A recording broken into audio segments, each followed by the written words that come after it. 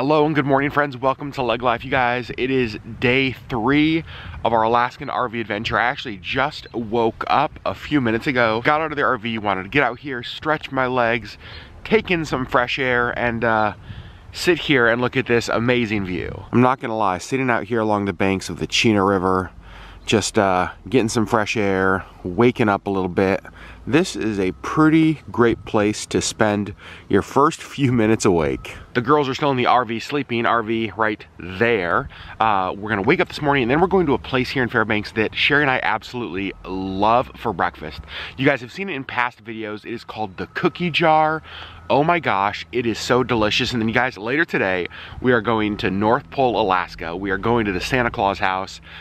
I don't think I could possibly overestimate the level of excitement. See, I am a huge Christmas fan. You guys already know this.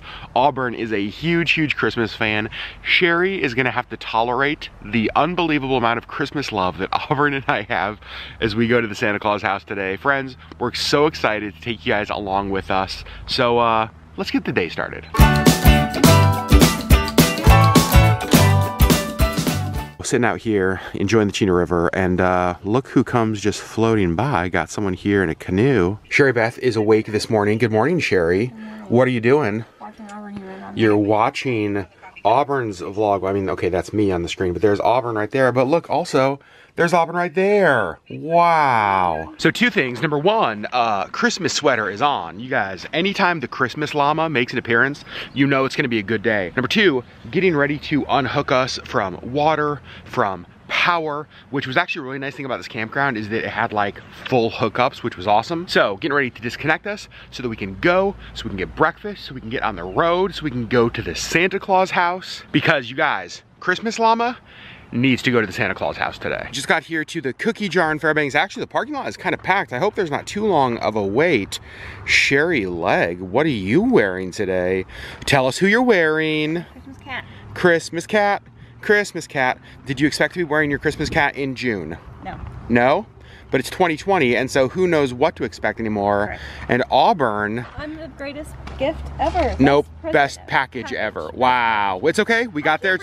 We got there together, and that's what matters. Now, let's go get some breakfast. Just got checked in. There's a few people ahead of us. Not too bad. I don't think it's going to be too long of a wait. Here's the menu here at the Cookie Jar. They serve breakfast all day. That's kind of what they're known for, is breakfast. But they do have other stuff. But for me, I think I am definitely doing breakfast. They have this like Nolan's cinnamon roll cut in half. It's basically like French toast, but with a cinnamon roll. That looks amazing. I think last time I was here, I got the biscuits and gravy, and they were really good. Their special today is Eggs Benedict, which also sounds good. Food has arrived. I went with an egg white omelet that has bacon and green peppers. It's got cheese in there. I got mine with home fries. Looks pretty great, and rye toast, of course. Sherry went with a pancake, side of bacon. Auburn went with the French toast. We just finished here at the Cookie Jar. The rain has also started. It was a bit of a mixed bag. I'm gonna be totally honest, because we always are with you guys. The food was good. Breakfast was great. It did take a long time. It was like an hour before we got our food, which is kind of crazy. If we'd have known that, we probably wouldn't have come here, because we are on a bit of a schedule today. However, here's one thing that like we kept in mind. We actually talked to our server, and she said that this is the busiest day they've had since the middle of March, because things were closed down because of COVID. And so not only like is everybody coming back and going to restaurants, but remember, like your servers and your staff are trying to get back in the routine of serving large crowds again. So this was the busiest day they've had in like 3 months. That is reason to celebrate, because that means that like business is coming back, like the economy is moving, which is a good thing. However, it did take longer than we expected, so it was a bit of a mixed bag. We still love the Cookie Jar. Would definitely recommend it if you come to Fairbanks. Just pulled into the town of North Pole, Alaska, and judging by the giant Santa, the giant tree, and this amazing building right here, we are at the Santa Claus house. We're actually so glad that the Santa Claus house is open. It's one of those things that if you're gonna go to the North Pole, you've got to go to the Santa Claus house, and it just opened recently, and we are so glad. We are here inside the Santa Claus house. This is kind of the store portion, and there's this whole display of nutcrackers, and next to it, this whole display of Disney stuff. Look, there's Mickey and Minnie nutcrackers. How cute are they? We've got all of this amazing Disney stuff. I'm loving the Tinkerbells. I just found this whole display of Mickey and Minnie, like, I don't know. They're just really pretty. And then look at this whole, oh my gosh. I want everything on this shelf. Cinderella's dress, her shoe that's actually like a ring holder.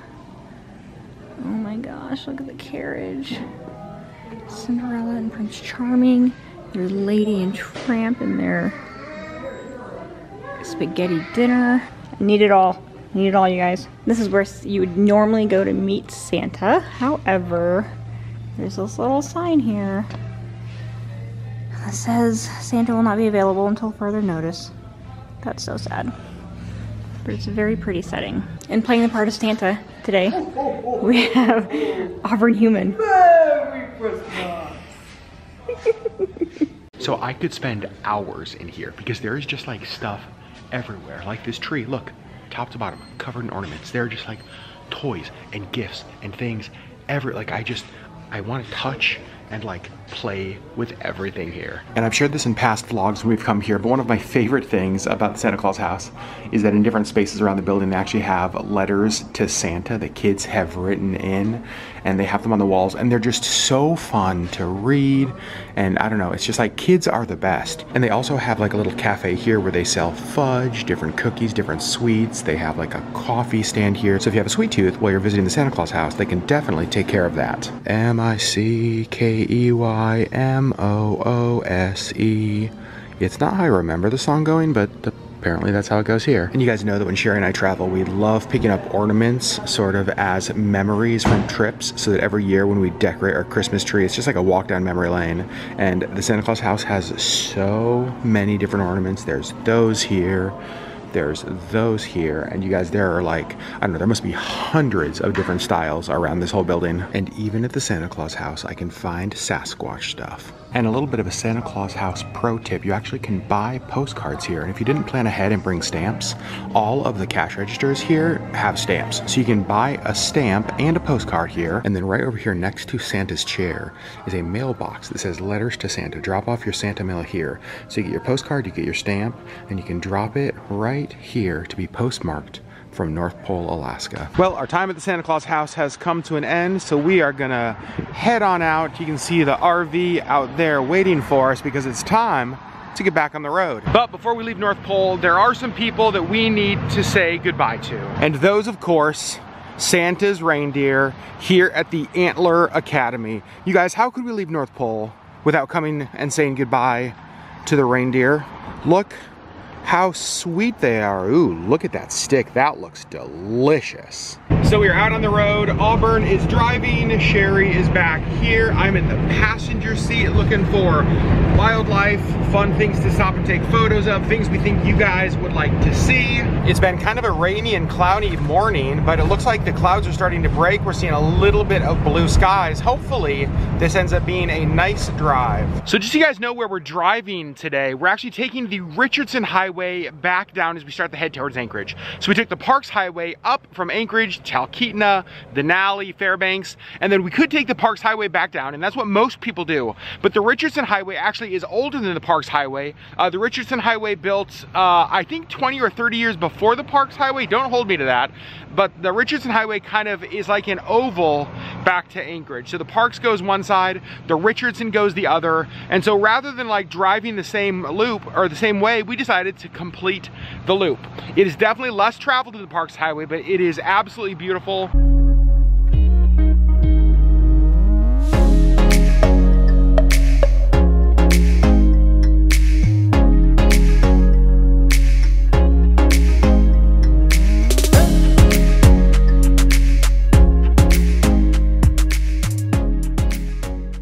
So we found a beautiful lake pull-off area here alongside the road. Of course, we had to stop. Sherry and Auburn are over here. You guys, look how beautiful this is. Look how clear the water is. Like, you can totally see there's like lily pads out there. Auburn spotted some fish out there. Sherry, I have a very, very serious question to ask you. Yeah. Can I get in the water? Please? Please. Yes. And fortunately, guys, I'm wearing my Crocs because, well, why would you not wear your Crocs And so we're gonna step in. How cold do you guys think this is? Actually, hold on. Let me know in the comments below right now. How cold do you guys think this water is going to be? I definitely think cold. Here we go, first step in. Oh, okay. Okay. No more. Sure, he's not allowed to go in anymore. Whoa, there's a fish. You guys aren't gonna be able to see it. It's actually right like over in there swimming around. And also just for proof that I'm in the water, splashing around. Oh my gosh, it's actually kind of refreshing. But like, look at this setting. It's just so stinking beautiful. And it's so big. And there's like all sorts of cabins kind of over there along the edge of the lake. And there was somebody out there with like a jet ski earlier. Found a Sherry in her natural habitat, taking photos. Well, back on the road. Goodbye lake that I got to put my feet in. We're hoping you can see this. There is a moose out there on a sandbar. He's like out there in the water, right? Can you guys see him? Look at the moose. Do you see him out there walking across the river? Holy cow. How cool is that? Look at that, you guys. So friends, one of the things that we've been trying to do this entire RV trip is just sort of give you a perspective of the land around us. But we actually have kind of a unique way that we're about to give you a perspective, because some of you guys will know that we have a drone. We almost never use our drone. But you guys, we are in a place where I think the drone is gonna work perfectly here. So I hope you guys get to enjoy this amazing scenery that we're getting to see right now. So full confession, this is how little I use the drone. I just took it off and I realized that I didn't have an SD card in. So now we're gonna take two. Let's try this again.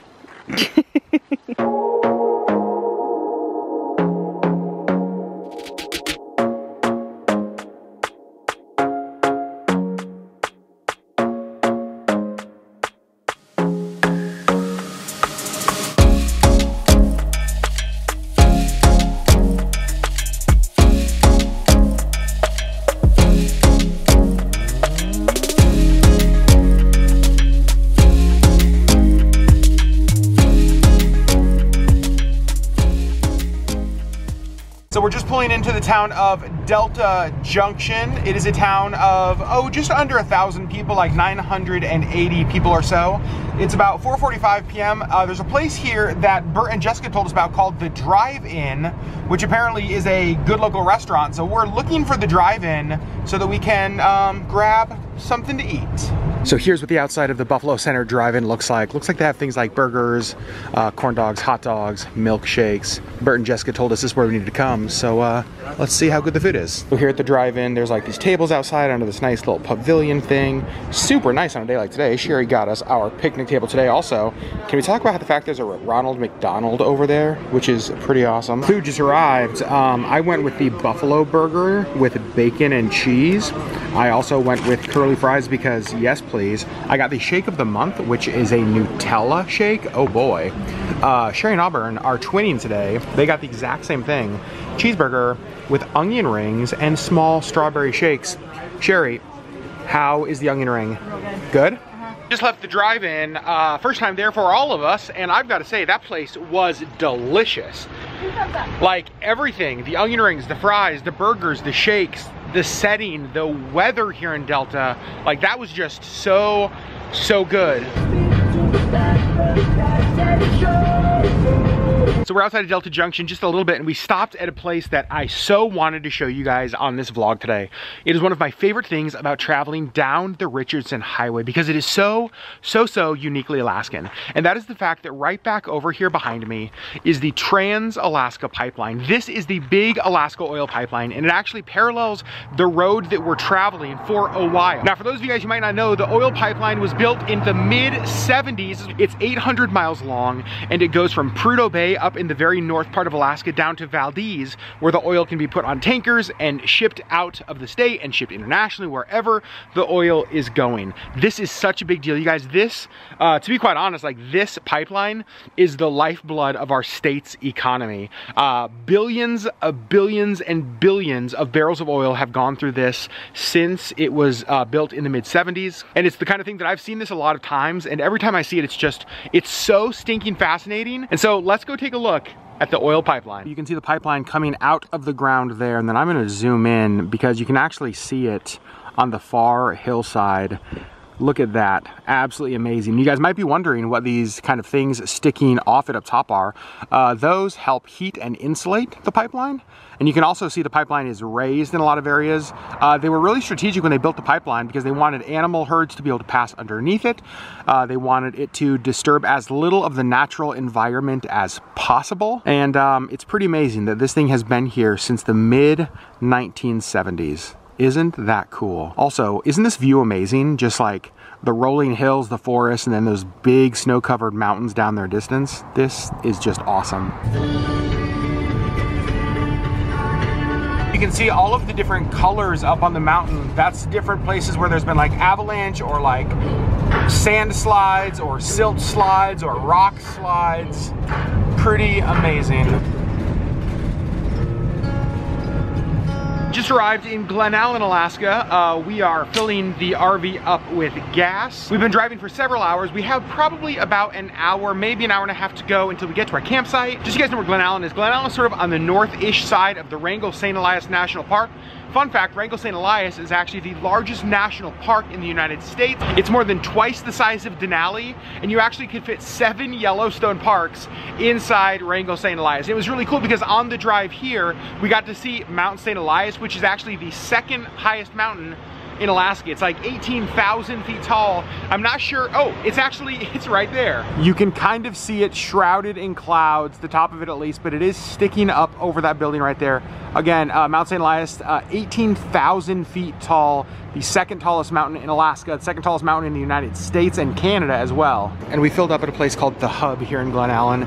And The Hub is like a big gas station, but it also has a bit of a gift shop inside. You can see you can find lots of different Glennallen type of tourist gift shop type things, t-shirts and postcards and hats and stickers and, you know, all the usual kind of stuff. Stopped at another roadside rest stop because the views are just too amazing to pass up. And you guys, I feel like we run out of adjectives, so let me just show you. I just don't know how many times I can use like amazing and beautiful and wonderful and pretty, because it just always is. Like, look at this. Like, how in the world do you describe that without using the same words over and over and over? All right, you guys, the mosquitoes here are the worst, maybe not only that I've seen on this trip, maybe that I have ever seen. They're so bad that we actually all had to make a run back to the RV. You guys, look how many mosquitoes there are. This is crazy. So we just arrived to the Grandview RV Park and Lodge, and this is where we are staying tonight. You can see we have a spot right behind us. So here's our spot. We've already got plugged into electricity.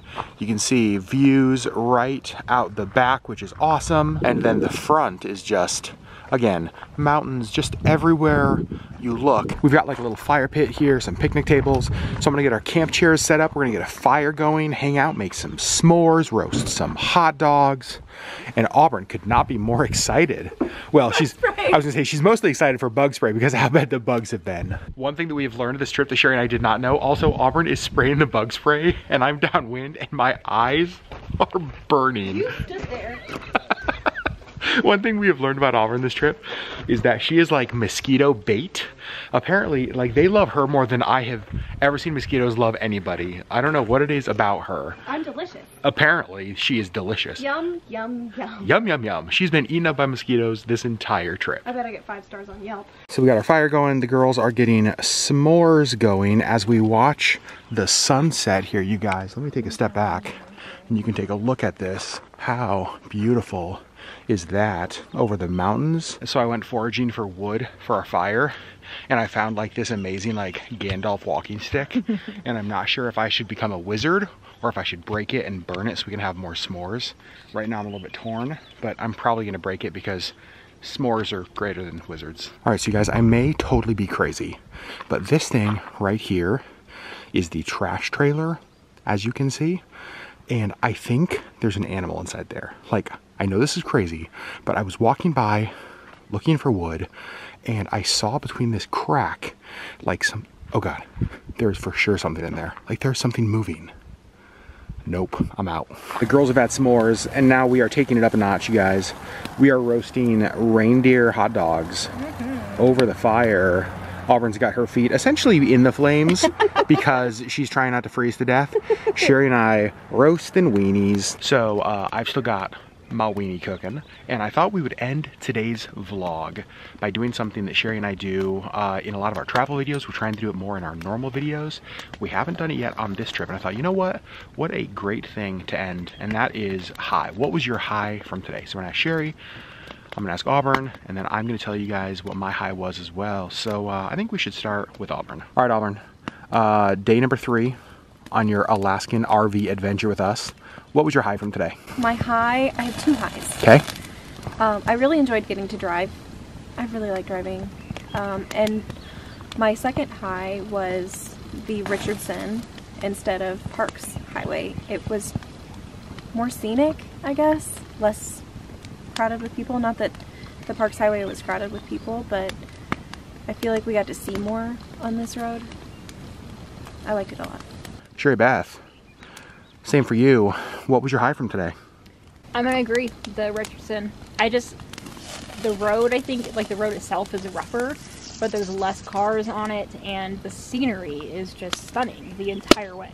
So I agree with both of theirs. The Richardson is amazing. That was one of the reasons I actually wanted to do our trip this way. You know, most people who visit Alaska, when they come up here, if they're gonna go to Denali, and Denali is obviously like a big focus, is they just drive the parks up to Denali and maybe the Parks Highway back. And they never get to see this side of our state. And to me, the Richardson Highway is just so beautiful, so I love that. But actually my high was the fact that Auburn drove. Like, I never get to just be like a passenger and look out the window and not focus on the road. Because yeah, like Sherry's not driving this highway, let's be honest. And so like the fact that I just got to like sit back and be the DJ that kept the music going and look out the window was super cool. I haven't experienced driving in Alaska like that in like probably honestly since I was like a kid. So I thought that was really fun. And friends, I think that's where we're gonna end today's vlog. This is the 3rd vlog in our RV travel series. It's not gonna be the last one. I thought we were just gonna have 3, but the problem is we're not home yet. And so we have to keep vlogging tomorrow. So there will be another RV vlog on Monday, basically getting back home. Tomorrow you guys are, on Monday's vlog, you guys are gonna get to see some glaciers, you're gonna get to see more mountains, more of our adventure, kind of returning the RV, all of that kind of stuff. And while this has been amazing, I've gotta say, we just wish we had more time, because there were things that we wanted to do, like make moose chili. We brought everything to make this moose chili, and we just like ran out of time. So the RV's been amazing. Wish we had more time with it, but remember, we're actually gonna be doing another trip in July, heading to another part of Alaska for a few more days. We're so excited to share that with you. But again, on Monday, we're gonna have a 4th RV travel vlog, and cannot wait for you guys to see it. Friends, thanks for watching. We love you. Thanks for being a part of our community. Thanks for following along on all of our journeys, and we'll see you on the next Leg Life video. And one last thing before we end this vlog, we'd really just want to thank Cruise America again for giving us this opportunity. We will leave the link to their website in the description below.